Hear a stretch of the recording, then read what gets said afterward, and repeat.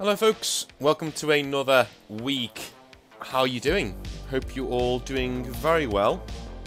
I've had a good weekend, just about recovering from the weekend's drinking, so nearly there. If you like what I do, please head on to Patreon or onto the channel member side of the YouTube algorithm down below and become a member or become a Patreon. Every little bit helps. We're about halfway towards the £750 target. Climbing steadily, but yeah, as soon as we get there, I can stop relying on ad revenue because, you know, it's better for the mental health if you don't even look at it. It's a load of rubbish. Beside that, please, if you like what I do and you need some models, head over to Composite Games. They can get you 20% off at checkout, usually on Games Workshop stock. And with the promo code Northern Exile down below, you get another 5% off of your checkout purchase. So 25% off, which is half of the GW staff discount. And lastly, if you do become a Patreon, a member of the Patreon at any amount, or you become a member of the channel, you are instantly entered into the prize draw. This week, I'm not sure what the prize draw is going to be. It's going to be a certain amount of models from Composite Games for free. I'm about to put in my order for this month, so the winners of last month's in July, the winners of that prize draw will be getting their £30 worth of free models sent straight to them. I don't care where you are on the world, I will get the models to you. Because, you know, you become a Patreon, you put your faith in me, I repay that faith and make sure that you get the models that you win when you get through the prize draw. It will be on the 26th, I think I said last time. So we're looking at the 20th, so I'll draw it on the 26th. Yeah, so Friday the 26th is when we will be drawing our next one. So you've got a few weeks to get involved with Patreon or become a channel member, and that will get you an instant entrance into the prize draw. I need to look at what we've got in the old kitty to make sure that we know what we're doing, but I'm thinking it will be around £50 each. So 2 winners, £50 of free models. That's what I'm thinking at the moment. So you want those free models? Enter in the competition and come and have some fun with us. So let's look at some hobby nightmares, shall we? It is Monday, after all, and we need to get you through the working week. And we do have, I will say this, we do have a sequel to Natna's story, because a lot of you were asking for that one, about Tom. So we do have a sequel to that one, and a few stories on that guy coming up. Yeah, he really did blue ball us last time, didn't he? He got us all the way there, and then just like went, you know what? It's all good. Let's come back another time, and we'll finish off then. So anyway, our first story is by High Fleet Kalish, and he says, "Good day, North.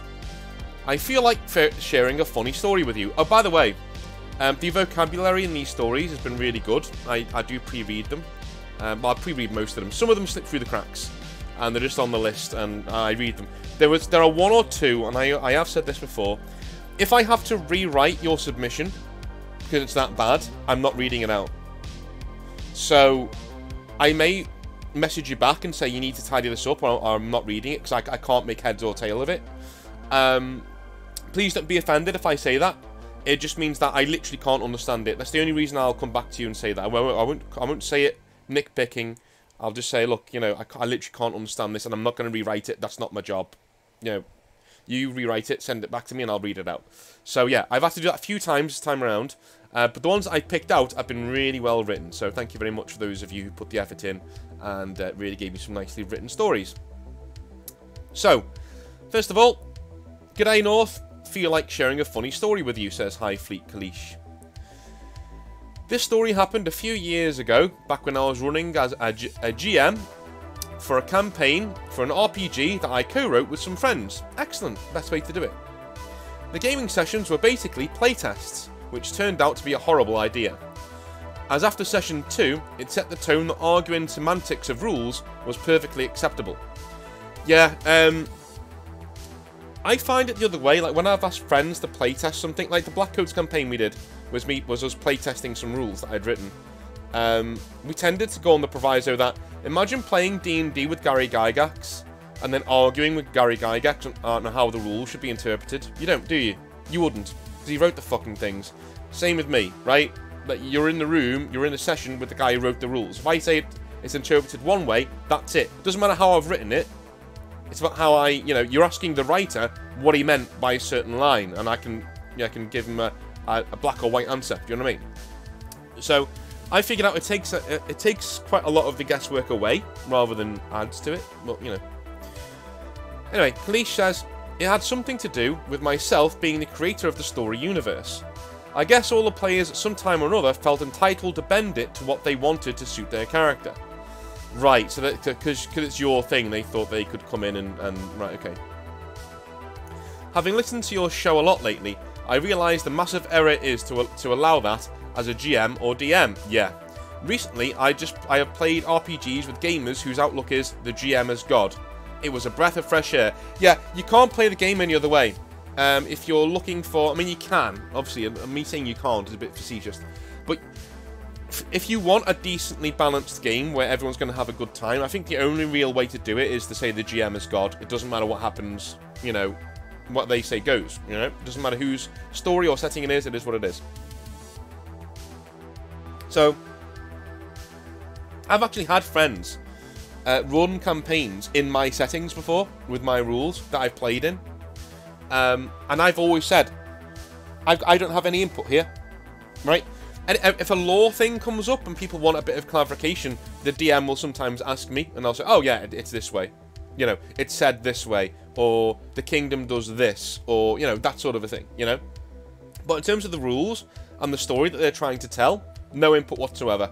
Don't have one, And I will never, if they do something that contradicts the rules, I don't care. It contradicts the lore that I've written a little bit, I don't care. GM is God, and it's what it is. Now, if they say there's all of a sudden fairies and things in there, I'd be like, no, that's clearly not what the setting is, right? You don't take my setting and then just, like, tear it up in front of me. That's not how we're going to do it. But if you want to use my setting and say a kingdom works slightly differently, or, brilliant, yeah, no problem. No problem at all, GM is God and all that. Anyway, I don't want to go into detail about all the toxic moments in that campaign. When I do, I'll write the story as a summary of the whole campaign with each awesome moment and each shit moment. So, the thing about this campaign was that I was playing with a group that just couldn't get their act together to come and play. It was very difficult to round everybody up, so we only ever played every month or every 2 months. Because of this, each session was huge. I know you personally dislike hearing about massive RPG or wargaming sessions, and I agree with you that there is a threshold where it's just time to stop playing. Yes. However, I enjoyed these super long sessions because we would all spend the day together. We would take lots of breaks, go out and eat and come back, etc. And afterwards, some or all of us would usually continue drinking and carry on, with lots of discussion about the game. Well, that sounds really cool. Anyway, each session had the same issue during the planning phase. Location, location, location. Near the end of the campaign, one of the players had moved in with her boyfriend, and he had just joined the campaign. He offered to let us play at his place for the remainder of the campaign, as he lived with his parents and they lived in McMansion. Okay? In a McMansion, so a big old mansion. He was also a big 40k player with a huge collection of terrain, so I brought the minis and he had terrain and it worked out really well. So, we organise everything. I pick up some players and drive over and I start setting up for the day. He has us set up in the dining room. It's part of this big space at the back of the house that includes the kitchen, dining and a small lounge room. They have a lounge room as well. Ooh. Posh twats. I mean, everyone has a lounge, where you sit down, but like having a small lounge room as well as your large lounge room is a bit... Anyway, they had a massive table with like 8 chairs, so it was perfect. I set up my computer and everything, so a friend could Skype into the game too. We didn't actually play for very long this time, but as the setup took a while, we didn't start the game until maybe after lunchtime. We could have played well past 10 PM, but decided to call it around 8 for one reason: his mother. So over the course of the game, our host's mother kept hovering around. I will recount all of this from my perspective, so you get a sense of how weird and uncomfortable things got. Later on, some things about his mum's behaviour were explained to me and it made more sense. As we were setting up, was his mum MILF? Probably not, but it just sounds like the start of a porno to me. Anyway, as we were setting up, his mum came home and put her groceries away and was talking to us, etc. Naturally, I was thankful that we got to use her space for the gaming, and so having conversation with her was the least I could do to ensure I was being respectful. Yeah, good lad. Well done. She was curious about what we were doing, and looking at our setup on the table. Her son showed his character sheet, explained how I invented the setting and how it was played, and I got the sense that this was a conversation that had happened many times before. She obviously didn't understand what we were doing, which is fair enough. Now, as soon as the gaming starts, I get into the zone. I try very hard to put on accents to really roleplay the setting, etc. And it's my headcanon. I need to put a bit more work into it so the players are invited into this world, understand the cultures in it, and also have agency within it as players. They very much didn't want to be playing a stupid murder hobo campaign, and wanted everything that they did to be true to the setting. Naturally, this means that none of us have the time for small talk. We're not sitting around having a drink, hanging out, we are role-playing, this is an activity. This sounds really cool. This sounds like a great campaign. His mum didn't get it. I kind of assumed she would go about her business in a different part of the house, considering it was a large 6-bedroom place, and the back area we were playing in was pretty closed off from the rest of the house. But she stayed in there the whole afternoon and evening. Throughout our game, she came in, out of the backyard, constantly pestered her son about things. She watched TV very loudly, and he had to ask her to turn it down several times. Wow. At one point, she let the chickens in, and interrupted a scene because he needed to have a look at the infection of one of the chickens had in its eye. So the son needed to have a look at the... So that her son tends the chickens. Wow. Like, what kind of a house is this? Bringing in fucking cows next. She made lots of cups of tea, good girl, and always offered to make some more. So you can imagine that it was a bit awkward. No one wanted to just come out and tell her she needed to leave us alone. That's the son's duty, to be honest with you. Like, if it's being that kind of a day, like, you need to just say, listen, mum, turn it off, or, like, you know, we'll go play somewhere else. It's no problem, you know. She put on, like, 3 loads of laundry, hung them all in the back area as it was a drizzly day. So she's hanging laundry around you at this point. Several times she asked my old mate to do something for her, and he would go and do it, pausing the game. All through the afternoon, while doing a million things in the back area, she kept giving our game the side eye. If she didn't just come out and stand there awkwardly looking at us play, hovering like a shadow. Throughout this, his girlfriend was getting super pissed. I could just see it in her face. There was like a 2-hour respite when his mum went for a nap. Then she came back and started to potter around incessantly. Yeah, man, I think I would have just been like... I'm the kind of person who gets annoyed at other people. In sometimes like an overzealous way. You know, I'll get like, oh my god, just fuck off. Just fuck off. You know, I just... it's like people chewing with their mouths open. It's kind of like that. And so if somebody was doing this, and it was even in somebody else's house, I wouldn't say something to them, but I would say something to the son. Like, this mate, I find it really hard to concentrate. I really appreciate that we're here playing the game in your place, and I really thank you very much, but I can't concentrate, I can't play like this. Either we do it right, or we stop. That's it, you know what I mean? And doing it right is asking your mum to leave us the fuck alone while we're doing this, because, you know, it's stressful at the best of times. Anyway. So, she came and stood near us. Then she came back and started to potter around incessantly. She seemed to be looking for something, and she started cooking something. Then over an hour, she was continuously farting and burping. It was very weird. Okay, yeah, this got really... Yeah, this isn't a MILF then. Fair enough, no porno. She came and stood near us watching the game. Our mate at one point explained something that was happening in the game, and how the rules and dice rolling helped to dictate the outcome. She was nodding a bit, then she did a huge burp right onto the table and walked away. Then she had her dinner sitting on the couch in the den, watching TV as loud as possible. After she finished eating, she kept burping and sighing very loudly. I did ask the old mate if she was okay, to which he replied, yeah, she does this around this time.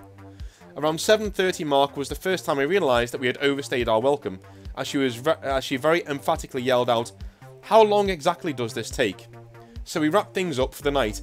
Yeah, man, listen, if someone says come round and play at my place, and they live at home with their parents, nah. I'd rather you played in a bar than that, you know what I mean? There are tons of places out there where you can go and play without having to go around somebody's house, you know? Later outside, after I packed my car and they were saying goodbye to me, our mate explained a couple of things. Firstly, he was quite annoyed at his mum because he had spent some time, apparently, explaining what we would be playing in the dining room and what that would entail, and how she can't just interrupt constantly because we need the space.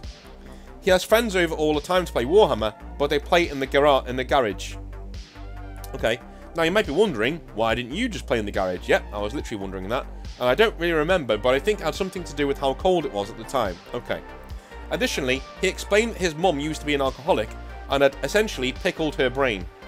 I said that I figured it must have been something like that, because it was pretty confusing that she had this huge house to be in, with another den elsewhere, and yet she was sticking around, making it very clear that we were in the way the entire time. Of course, any annoyance or mirth I felt towards the situation was gone when he explained his mum's behaviour. However, he was still annoyed that he had to ask her to do something else, and she still acted that way. Apparently, she had been more since like this since the girlfriend had moved in, walking into the room at 5:30 AM, reminding them that he needed to mow the lawn. Yeah, fuck this. Nah, man. I don't care what's wrong with my mum. She's getting kicked down the stairs. If somebody comes in to my room at 5:30 AM, nah, especially if you're paying rent. If you're not paying rent, fair enough, put up with that shit. But if you're paying rent and you're doing shit for her, and she comes into your room at 5:30 AM, kick downstairs is a bit much, you know what I mean? But like, that's how I would feel. I would get the actual fuck out right now. Mum, what would you do if I walked in and my arse was going up and down in the air? Because I'm in here with my girlfriend, she lives here too. What would you do? Right? Knock or don't come in. In fact, it's 5:30 AM. Fuck off. Just fuck off. Go away. Right? You know. Oh, Jesus Christ. Like, when I'm looking after my grandpa and I stay with him, like, for a few days, like, he never bothers me, ever. Like, I'm always, if I'm in bed, whatever, if I have a late night because I'm working, or recording, or I'm doing something, and I go to bed at like 3 or 4 in the morning, like, he never makes any noise in the morning because he knows, right?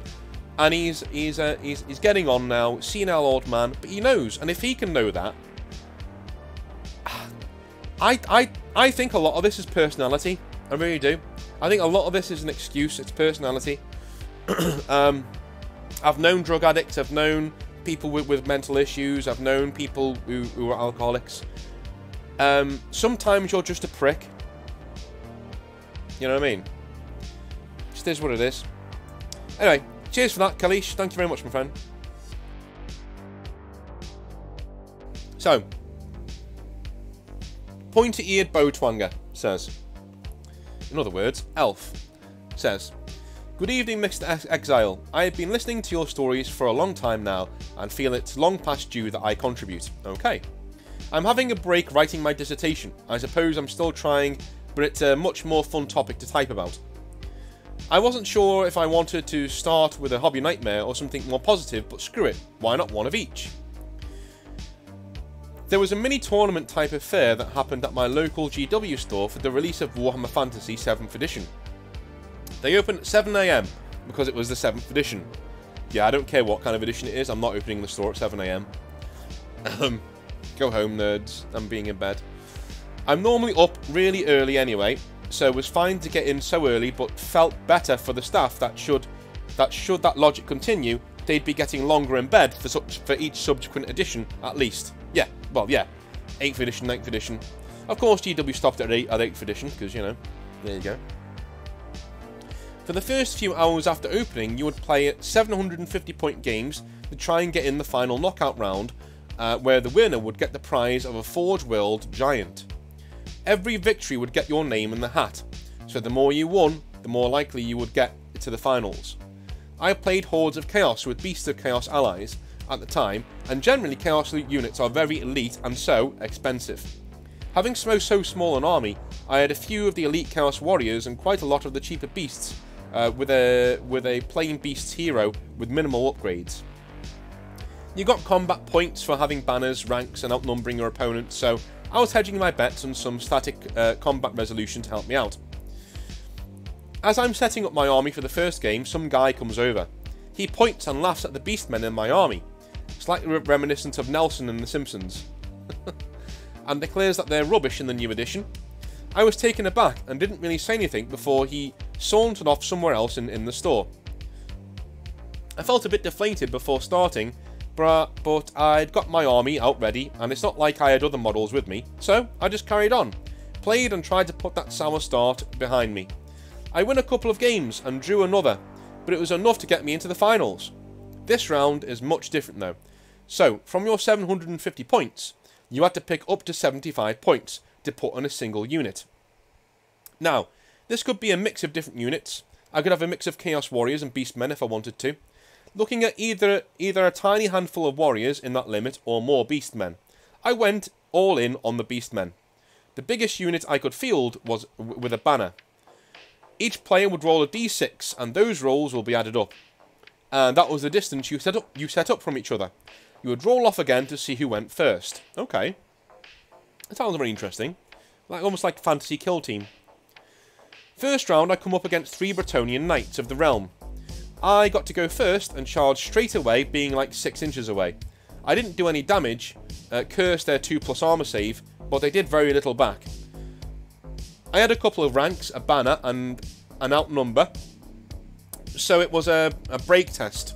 Roll 2d6 and get under your leadership minus how much you lost to the combat by. The Knights of the Realm legged it, and the Beastmen cut them down, catching them with their pursuit roll. That's brilliant. Off to a solid start. The local power gamer was playing on the table next to me. We'll call him F for Fuckwit. Well, Fuckwit was the kind of knobhead who ran an Empire gunline list every game in 6th edition fantasy, but had a very short game in the finals. He took his wizard, failed to cast anything in his turn, got charged the turn after, ran away because he only had like a 2-wound model with no armour, failed to rally, and proceeded to run off the board. It was lovely to see a bit of karma in action. I'll come back another time with some more tales about Fuckwit. Okay. If I go quiet, I'm taking a drink of water.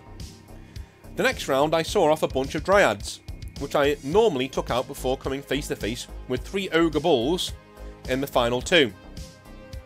Yeah, 3 Ogre Bulls is a really good strong choice for a game like this. They were hitting hard, but I had a lot of attacks to chip them down, but my static combat resolution kept me in the fight. My numbers paid off, and the Ogres lost. I won. I won the fight with only Beastmen in the finals, and it came back to me. The guy who had made a sneering comment about them the first thing in the morning. I felt so elated. Not only did I win a Forgewell Giant for my efforts, but I proved a snarky bugger wrong at the same time. I caught his eye in the group when I was being presented with my victory, and he looked pretty awkward. Haha. Got to love the plucky underdog in the fight. Anyway, the nightmare for today was one for my friend and his cursed wood elves. It wasn't really his playstyle, to be fair, and he never won a game. He didn't play them that well and couldn't really get his head around them. He'd come from playing dwarves, so it was like night and day in terms of difference. Well, the wood elves had a magic item called the Hail of Doom Arrow, where once per game, instead of firing a single shot with the character, you would fire 3d6 shots that round. So between 3 and 18 shots with an average roll of 10 or 11. Every game prior, he would only manage to get 6 or so. This game, he got 11. Slightly above average, but he felt like the curse was finally lifting. Even with the modifiers worked in, he was still hitting on a 2+. He rolls the dice. 2 hits. 2 hits. 11 dice, and 9 of them are 1s. I have never, ever seen such a botched dice roll before in my 15 years or since. Fortunately for my friend, neither has he. Funnily enough, that was his breaking point for him with the Wood Elves, and he moved on to another army that he enjoyed much more. Though that was a low bar. Thanks for reading my stories. I have quite a few more if you'd like to hear them. Keep up the good work. Yeah, send them in, man. Those are really fun and nicely written. Right. Locutus of Borg says, Hi Northern, I have a short one for you today about your channel and my friend's mind on alcohol. Okay. A couple of months ago, I wrote to you about a D&D campaign in which the DM let one of the players have ownership papers of another player without her consent. Yes, we've done that, yeah. The 5 of us from that campaign are still good friends. We just don't play D&D together anymore. So, a quick recap, because I remember this one. Quick recap for those of you who want to know. So yeah, in Locutus's last story, he showed us essentially a story where a female player was in the game and another player, a bit of a cringe player, bought her as a slave, essentially, without her knowledge. And the DM let him get away with it, and he started doing pretty creepy things with that concept. To which they rebelled, and eventually, I think she got. I think they ended up tying him up, and they got the contract back, and they burned it. So happy ending at the end of the day. A few days ago, I got a Discord message from the DM with a YouTube link. After the link, he said, "What the fuck? Nice making shit up about me and lying about things that never happened." The message was sent at 3 AM, so I was in bed. By the time I saw the messages, they were deleted, so I couldn't see what the link was that he sent me, but my phone notifications still showed what the message said. When I asked him about what the hell he was talking about, he said he made a mistake and don't worry about it. Upon pressing him more, he told me what happened. One of the other players also listens to your videos. Well, hello to you, if you also listen to my videos. I hope you're not the person who's buying young women as slaves in a D&D game, because that's pretty creepy, dude. Don't do that again. And knew my story was about our campaign. He told the DM that we made it on YouTube. Hooray! And sent him the link with the timestamp. But he sent the wrong link. Brilliant, that's hilarious. Or at least, that's what I think had happened. Both of them were very drunk at 3 AM, so their memories of the details are pretty murky. Either way, it sounds like he found a D&D story in which the DM was trying to hit on a female player, or get in her pants or something like that. Given that the only woman in our group was my wife, that would be pretty bad. So, in his drunken stupor, he assumed I was making shit up about him, and sent those pissy messages. Sometime later, they realised after that they watched the wrong video. After he listened to the actual story that I'd sent, his response was simply, "Yeah, fair enough, I didn't handle that very well." Well, that's pretty cool. That's pretty cool. We all live in a different area of the US, and this happened the day before our annual in-person meetup. When we met at the airport, I gave him some shit for it, we had a good laugh, and had a great weekend.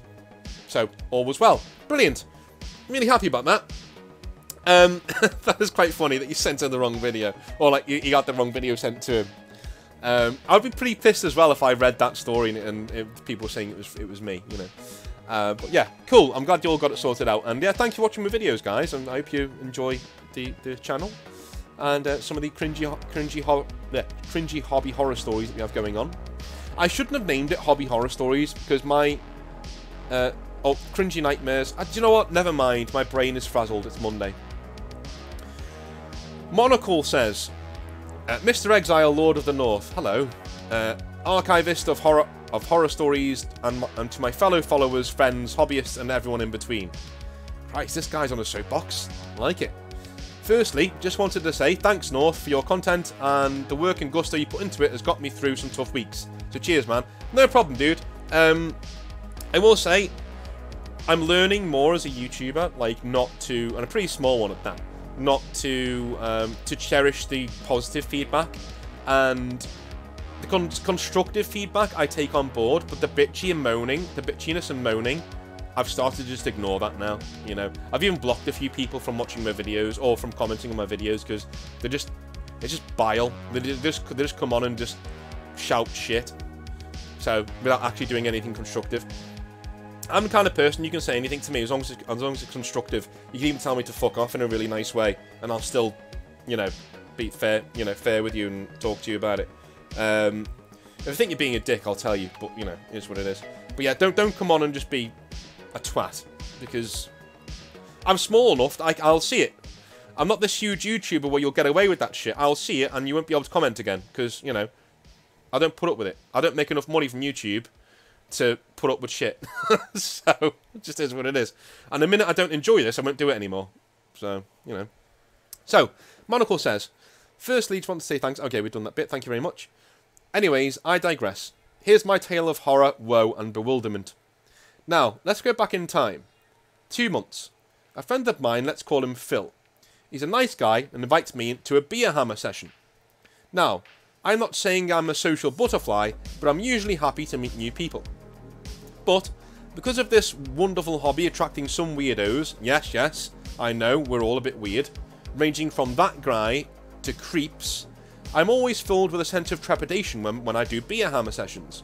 For those of you who don't know, beer hammer is literally playing Warhammer and getting drunk whilst you're doing it. But I agree, and me and Phil head off to this gathering of beer hammer. Hooray! First session, I don't take any models. I go and get a feel for the group dynamic. So, there's 4 plus me. Phil, my mate. Richard, an absolute melt of a man. I love that saying. Melt. It's just such a lovely, it's just such a British saying for a dickhead. What a melt. Richard, an absolute melt of a man. Steve, the host, lovely guy, and Erin, the rare kind of hobbyist, stunning.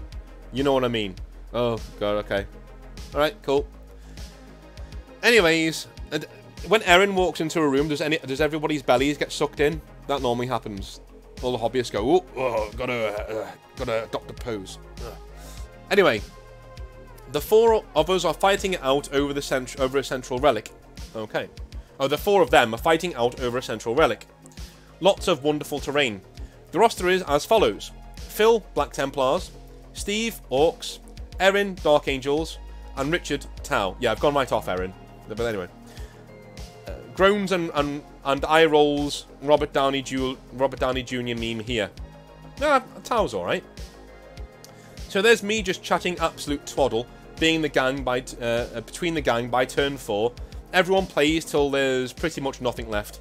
I noticed that Dick has left Erin's Dark Angels pretty much alone the entire game. More on that later. So this is the Melt. Which one's the Melt? Richard Dick for short. Right, he's Melto Man. His name's Dick for short. Okay, cool. So, the Melt, Richard, has left Erin's Dark Angels pretty much alone for the entire game. More on this later. As the night progresses, I realised that Dick was pretty blunt and a bit cold towards me. I'm not a neckbeard, I wouldn't say. I wouldn't say I'm bad looking, bloke, really. Probably a strong 6, maybe pushing a 7 on a good day. More on this later. Yeah, you know what, I'd put myself in the same category. 5 or 6. And if I'm dressing up and I look really good, you know, in what I'm wearing, probably a 7. Yeah, in the right... I've always said in the right groups I'm a 7, you know.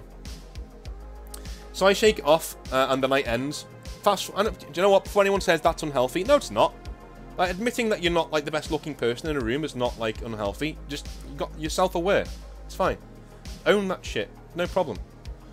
You know, if Stav from Cumtown can pull women, any of us can pull women. Anyway, so I shake it off, and the night ends. Fast forwarding a couple of weeks, Phil can't make it, so I attend. My list isn't meta, more narrative, a small 1000 point nid force, a winged hive tyrant, a Tervigon, Termagaunts and a Carnifex. I arrive, just main Steve at first. I unbox my list and he's impressed. I've gone for a fluffy narrative list. His orcs are just chocker with melee and the killer can dreadnought thing. I shiver knowing in melee I'm getting mulched. Erin arrives with her Dark Angels and we have a chinwag whilst we unbox and wait for Dick. Dick arrives, unkempt, his lunch in his beard. His lunch in his beard, generally just a mess. He unboxes his list, railguns, railguns, railguns, railguns everywhere. I look at my big bugs, already coming to terms with losing them. The game starts, relic again, we roll for first turn, and I'm up first. Now, I'm massive on thematic play, good lad. My plan was to just launch my winged high tyrant at the relic and have my entire swarm follow behind. Erin and Steve clash on the outskirts, and Dick just vaporizes my winged boy in his shooting phases. No sportsmanship to follow why did you do that, what a retarded thing to do, as he points out where my winged boy once stood. Wow, what a nice guy. I reply, big lad wanted the relic. I smile and giggle and get a giggle out of Erin. I catch Dick's expression at Erin. Oh shit. Next turn. With my winged boy down, my bugs are having a free-for-all. Charging out in all directions, looking for the closest biomass. Thematic, remember? I've now gone to being a nuisance on the field. It's an absolute bloodbath. I get cut down left and right and centre. This is where me and Erin are absolutely in stitches at my Termagant charging her Terminators. Cue Dick, rending his clothes. This isn't right, he says. That's not proper play.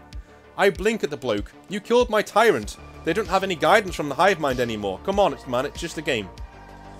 I feel Erin looking at me and she's smiling. I'd already caught a couple of glances throughout the game but paid no heed to it.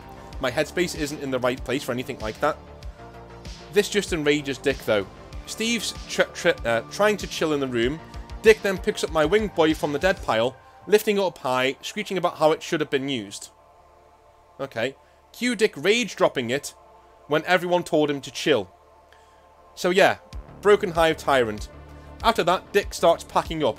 Erin helps me collect broken winged boy pieces, and Dick just stands there glaring at the both of us. And Steve at the door, waiting for Dick to leave. After that, we reset the game minus my tyrant and had a blast. Just a quick one from me. Hopefully you enjoyed it and my little tidbit of hobby horror.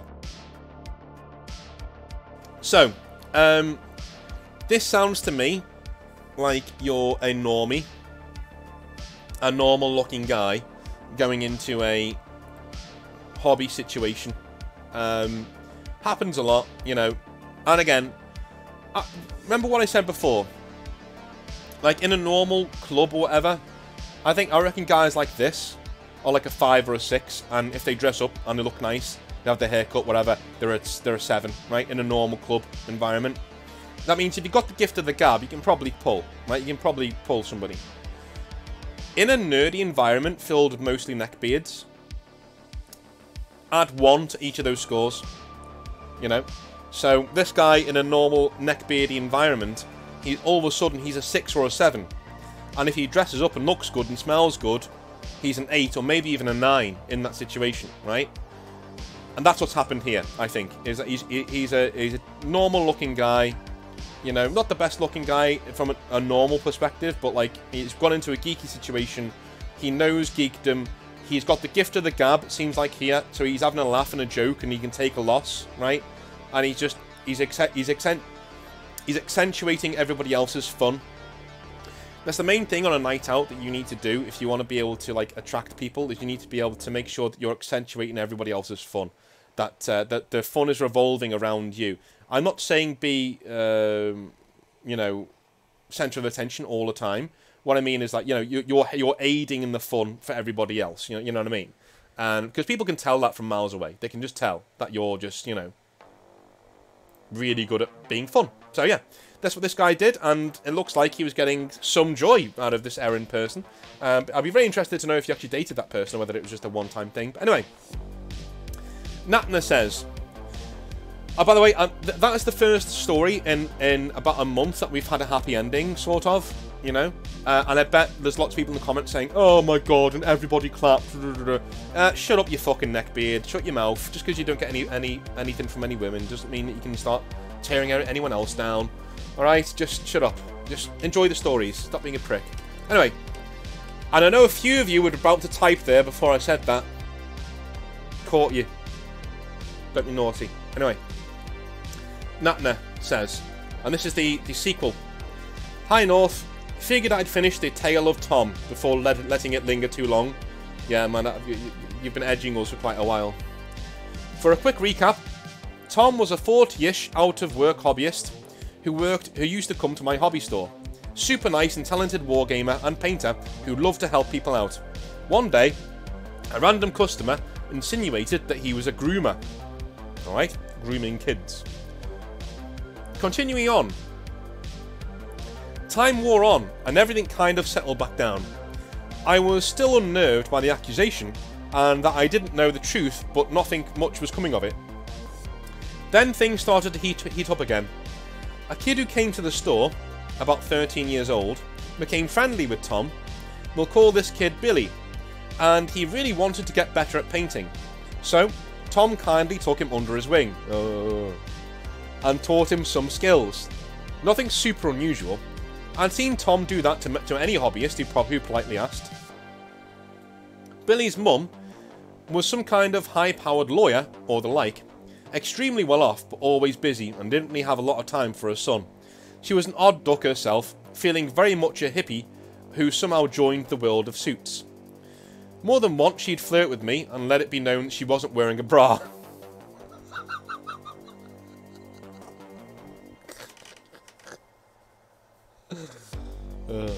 If you think this doesn't happen to Games Workshop staff, you've never worked in Games Workshop. The amount of MILFs. Because, do you know what you are, though? Again, you're a guy surrounded by neckbeards. Again, it's that you add a point to your attractiveness by the guys you're surrounded by. And then you've got, you know, a mum comes in, you're really good with all of the lads in there, all the kids who are coming in, you know. You're like a surrogate dad at the end of the day. And if you're doing your job properly, and they're going to be all over that shit.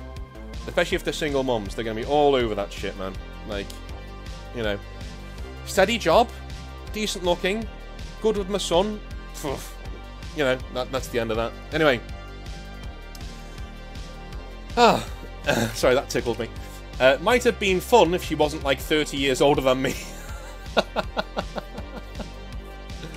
Anyway, as Billy and Tom spent more time painting together, someone came up with a super fun plan. Why not help Tom out and give him a part-time job watching Billy? This way, Tom would have a job again and Billy would have someone to take care of him. I wasn't keen on the idea given the rumour I'd heard, and that no one really knew anything about Tom's private life. For as kind and helpful as he was, he didn't overly share about himself. This manny arrangement, as in a male nanny, initially went over very well. Billy and his mum were ecstatic that they had a babysitter that they liked. For months, Tom would take care of Billy, even going on a holiday with the family at one point. As weird as it was, and sometimes unsettling to me, the arrangement continued until everybody was asked until everybody was kind of used to the sight of it. Of course, then something happened. It started as rumours. Other kids coming in and whispering that something had happened between Tom and Billy. Something bad. This was followed up by neckbeards insisting that it was nothing and for people to mind their own business. I tried to worm out more details, but was having trouble. Before I knew it, real battle lines were drawn up in my store. People who supported Billy and people who supported Tom. Through all this, I had no idea what was happening, and frankly, had not been trained to deal with any of this shit. No, you're not. As a GW employee. Growing more and more irritated, I one day managed to sit a sullen and uncomfortable Billy down and asked him what happened one-to-one. I wanted answers. I needed to know why my store was being torn apart. He wouldn't share much, but he did share one incident. Basically, it went like this. One night, Tom was watching him, and Billy woke up. Billy woke up to Tom climbing into bed with him. Clearly confused and uncomfortable, Billy demanded to know what he was doing, and for him to get out.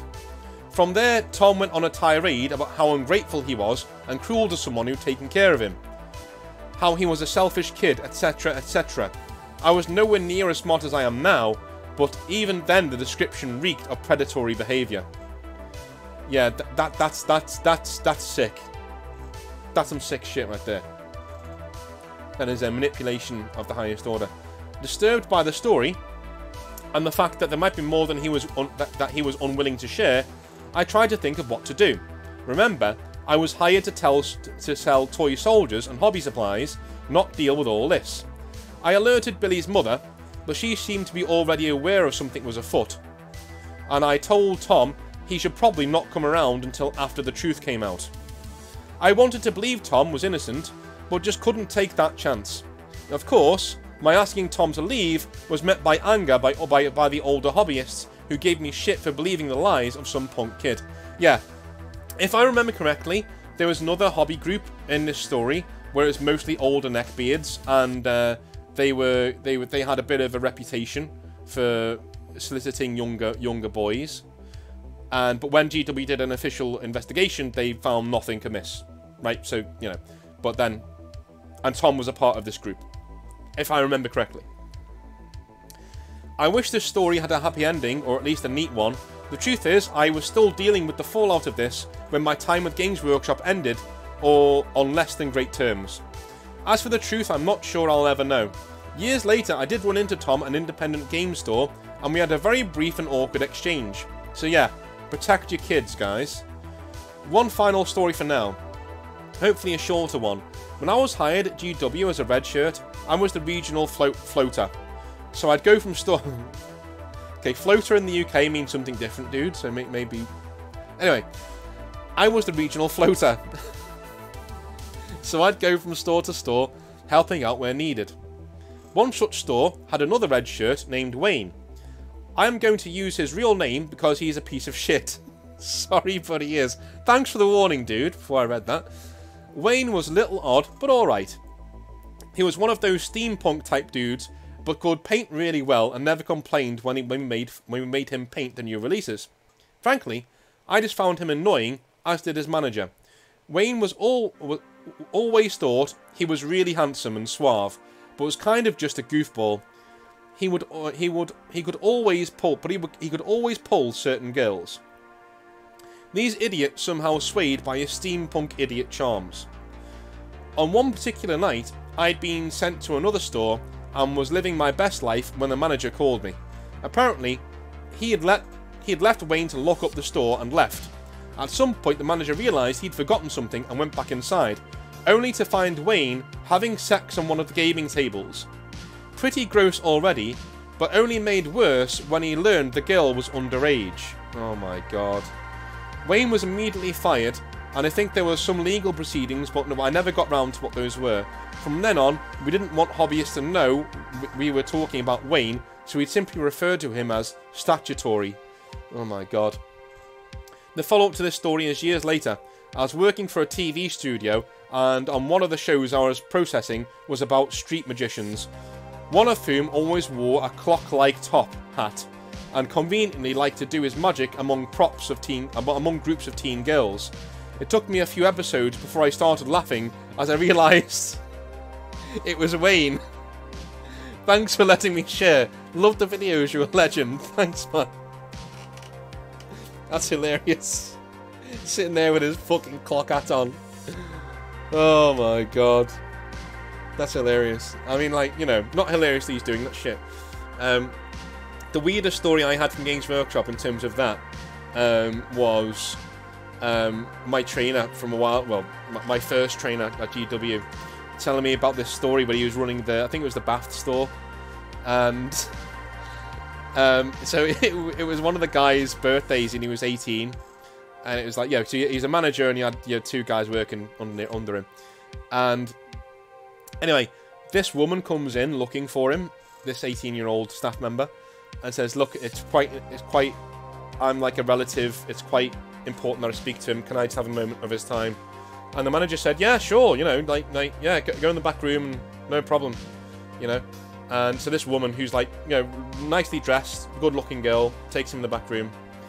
And after a while, the manager's like, well, where is he? He's been in there for like an hour, nearly. Jesus Christ, I'll go and check on them, make sure they're okay. He goes in and sees this 18-year-old getting a strip dance.